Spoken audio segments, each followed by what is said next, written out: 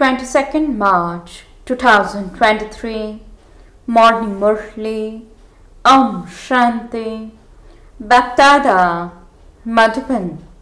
Sweet children, to remain soul conscious is a high destination. Only those who are soul conscious are said to be the godly community. They do not think of anything except the Father and the Supreme Abode. Question: by doing which one thing are you able to accumulate treasure in your treasure store for 21 births? Answer: benefiting yourselves and others by following Srimad. Those who are completely soul conscious and whose intellects are pure are able to benefit others. When you become body conscious, harm is done and the accumulated treasures end, and there is then a loss. Even the evil spirit of anger makes you cause harm. Therefore, make your nature very sweet. Song: who has come today in the early morning hours? Om Shanti. When the Supreme Soul, the Father, comes and meets the living beings, those souls forget that they are human beings. They have the faith that they are souls and that they are the children of the Supreme Father, the Supreme Soul, and whatever else they see, including bodies and bodily relationships, etc., none of those is remembered. The Father comes to take your children back. You are then surprised at what is happening. The dark night of Brahma is coming to an end and the dawn is coming. Connections with the bodies and body relations are broken. Therefore, you are surprised at what happens. You no longer see this old world. You think only of the Father and the Supreme Abode. This is a wonder. However, because of not completely recognizing the Father, or because your intellect's yoga is not connected to Him, body consciousness does not completely finish. We call them the monkey community. When they become soul conscious, they are called the godly community. There is the example of the monkey community in the form of Narad. He was a devotee who used to go around holding a musical instrument. The Father showed him, "Look, you belong to the monkey community. It is very difficult to remain soul conscious. Even though you remain pure, it is a high destination. There are good and bad human beings. Sannyasis leave their households and become pure. Householders who are not going to leave their homes make those sannyasis their gurus. All human beings of the Iron Age world are atheists and orphans. They call out, 'Oh God, oh Supreme Father, Supreme Soul.' Ultimately, however, they don't know who He is. While calling out, they have all become tired. They say that God is omnipresent. They pray to Him, but they don't know Him. This is something to be understood. God speaks. God speaks. It's also mentioned in the Gita. This is the devilish community. Why has God said that? You are like monkeys. Look at your faces in the mirror. They don't know God, and so they continue to search for Him. Therefore, human beings have to find God. They look for Him, but they can't find Him. So only when God comes can He give His own introduction. His complete introduction is mentioned in the Gita. He says, "I am Rudra.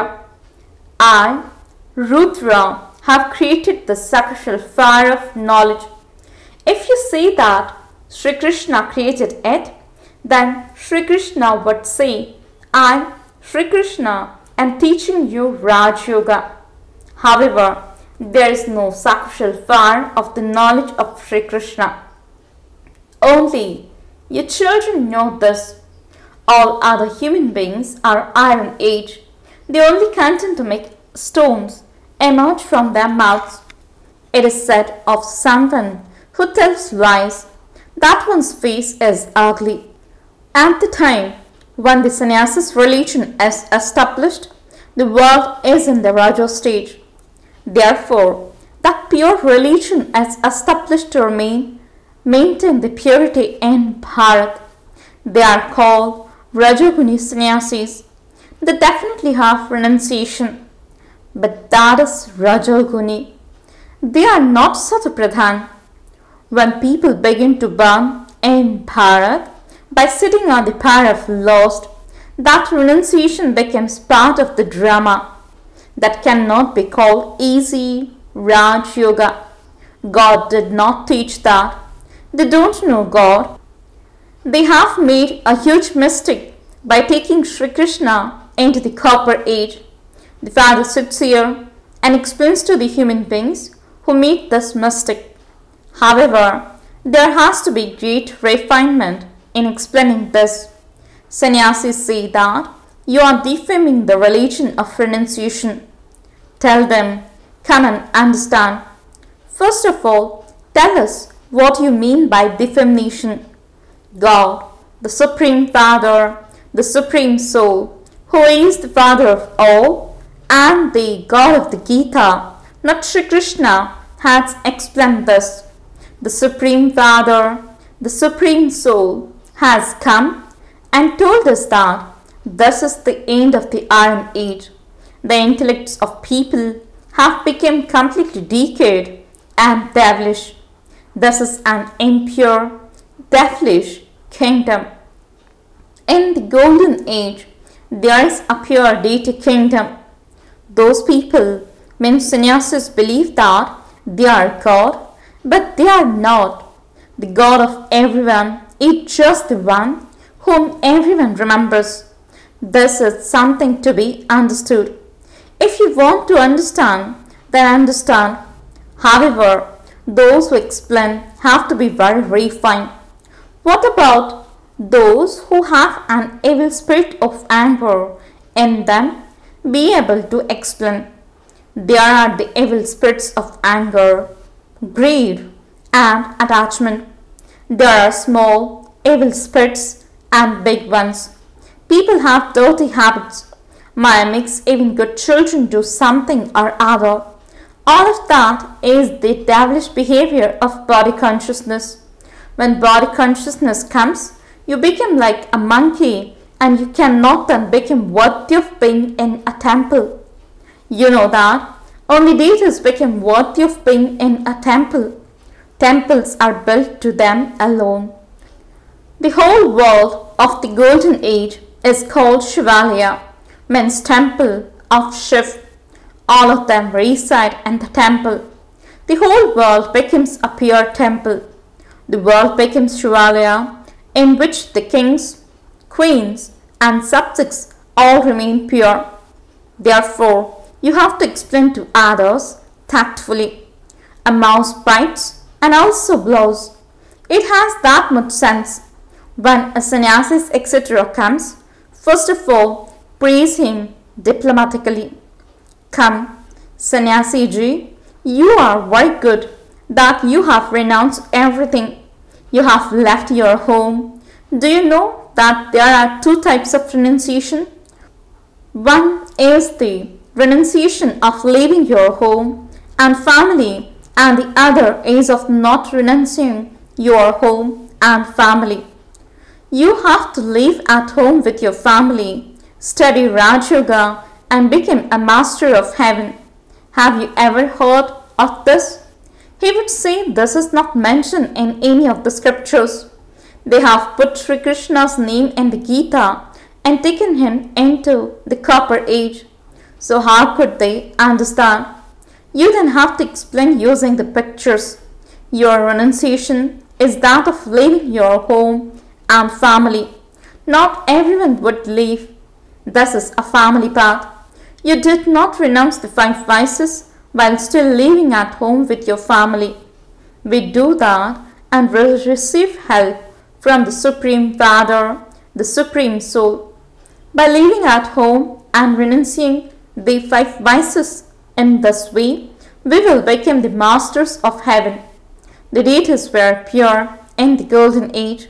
They are not that now. After the iron age, the golden age has to come. Only the Father comes and establishes the golden age. He makes us as pure as a lotus while we live at home. You see that cotton wool and fire cannot live together, but we live like that here.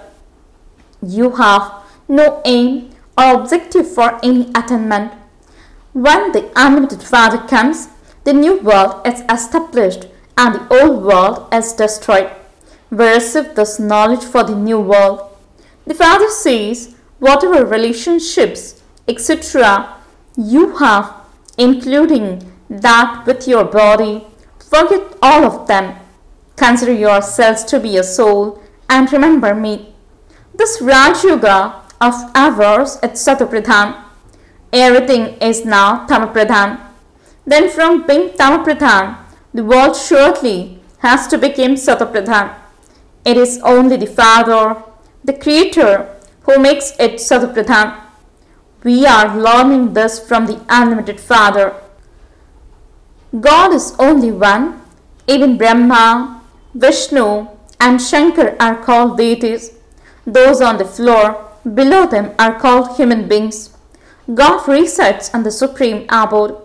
We souls also reside there, explained with such a refinement.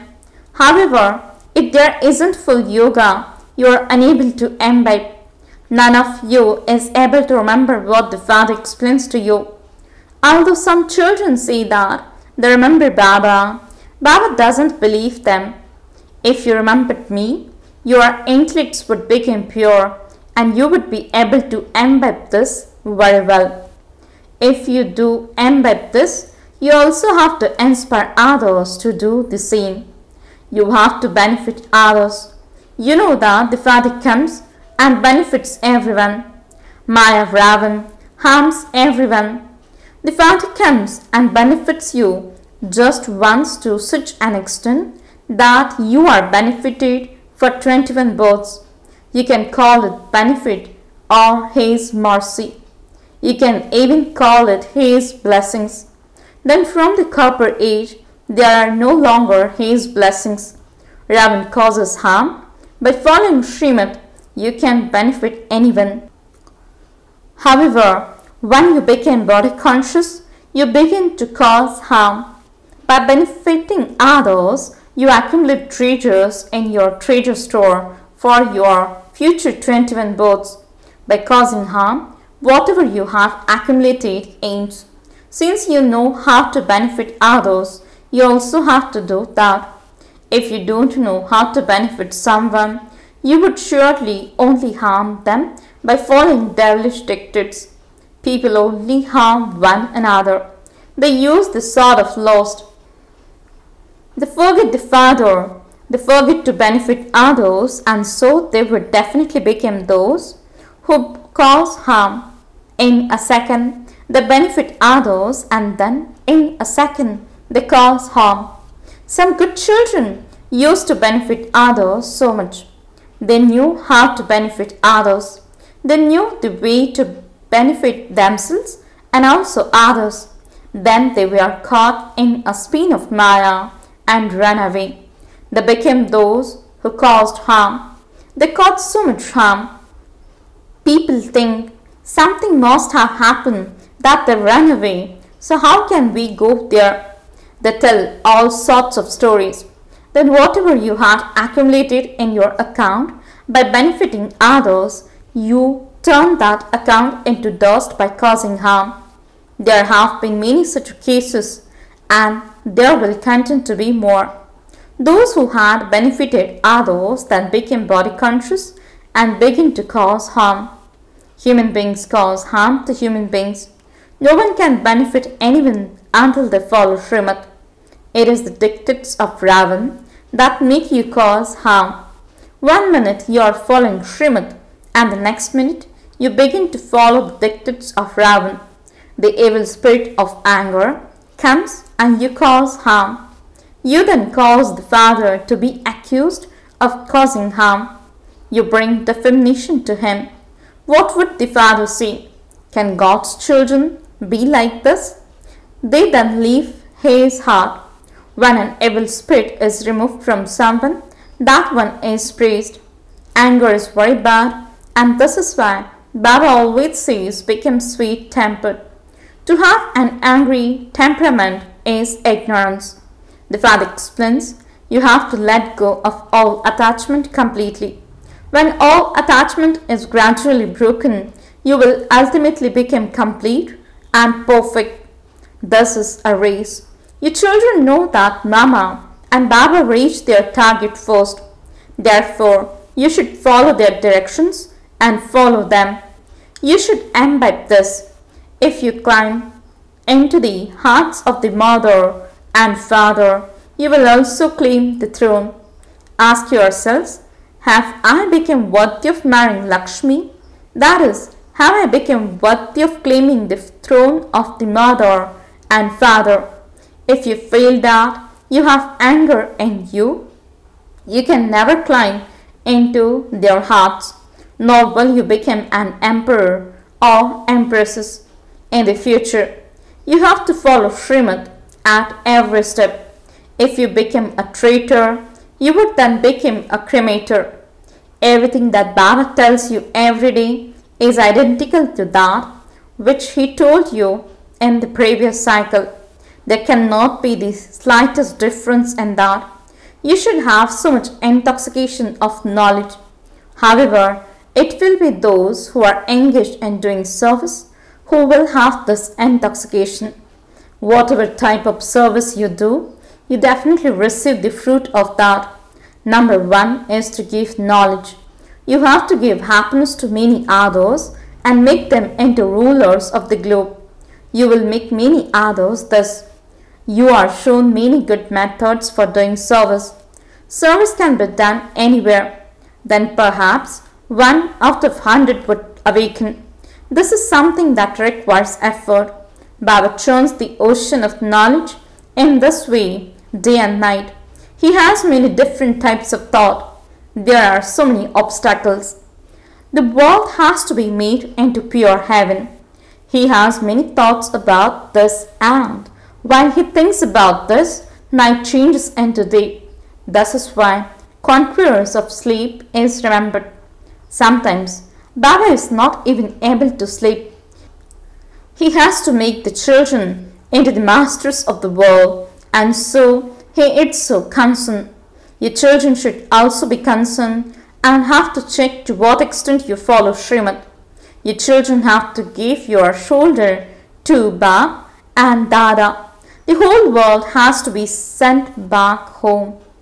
Acha, to the sweetest, beloved, long lost, and now found children, love, remembrance, and good morning from the mother, the father, BapDada. The spiritual father says Namaste to the spiritual children.